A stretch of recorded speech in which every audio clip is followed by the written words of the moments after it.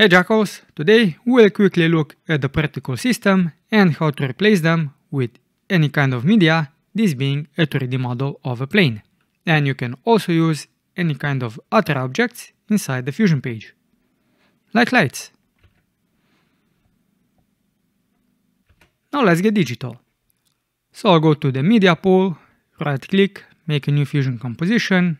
I already have a bunch, so I'll simply put it onto the timeline and go into the Fusion page. Now we need the particles, so particle emitter, we need a render node.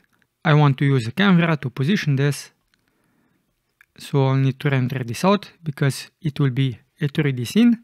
So the particle render node has to be set to 3D. I can connect this like so.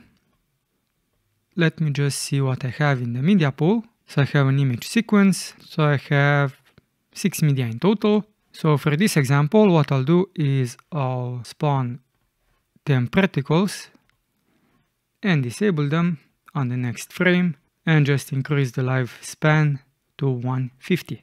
So they last throughout the whole clip. Now, if I want to see the particles, I have to move the camera back. I can see some.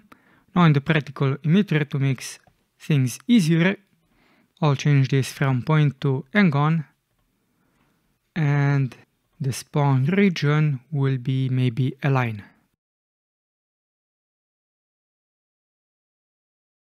I also have to change the size, maybe something like this. We'll see how it goes. I'll change the temporal distribution.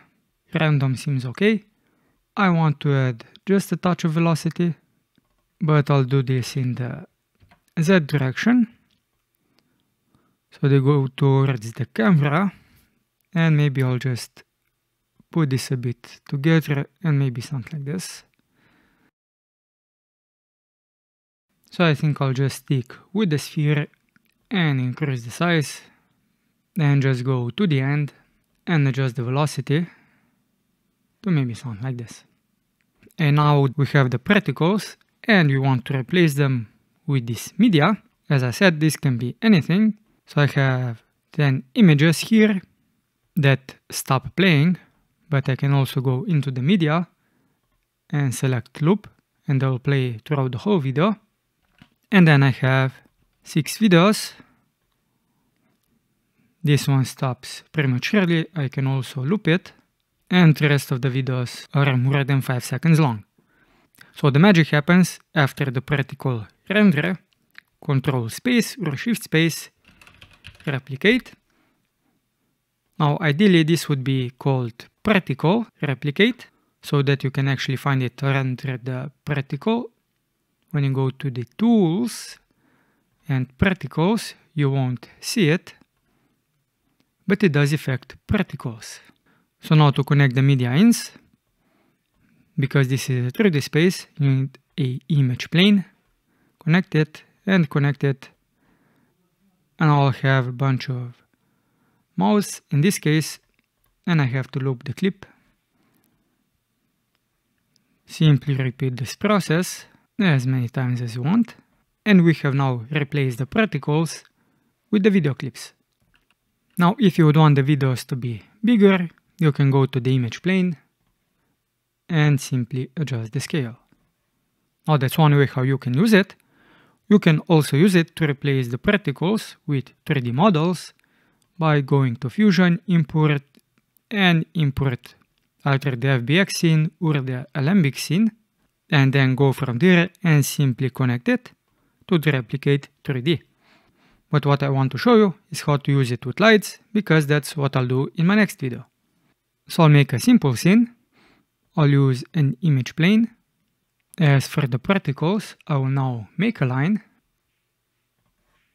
But this time the particles will go to the right, so I'll simply change the angle Z to 0. Maybe something like this, we'll see how it goes. Now in the render node we need to enable lighting, otherwise you won't see the lights. I'll simply use a spotlight and make sure that that is the direction that it's looking, and see if we have anything yet. We don't. Now with the lights we won't actually see the light moving. So I've positioned the plane back a little bit, and now in the spotlight I will simply adjust the cone so that you can see this is actually the lights. So now we have 10 particles that we've replaced with the spotlight, and these lights are moving exactly the same as the particles. Now this is how you can replace the particles with any kind of element inside DaVinci Resolve, and why I've shown you that is because this is what we'll be making in the next video. And if you found this video helpful, give it a thumbs up, subscribe to the channel, and hit the bell notification icon so you know when my next video comes out. I'm Simon, and until next time jackals, keep it digital.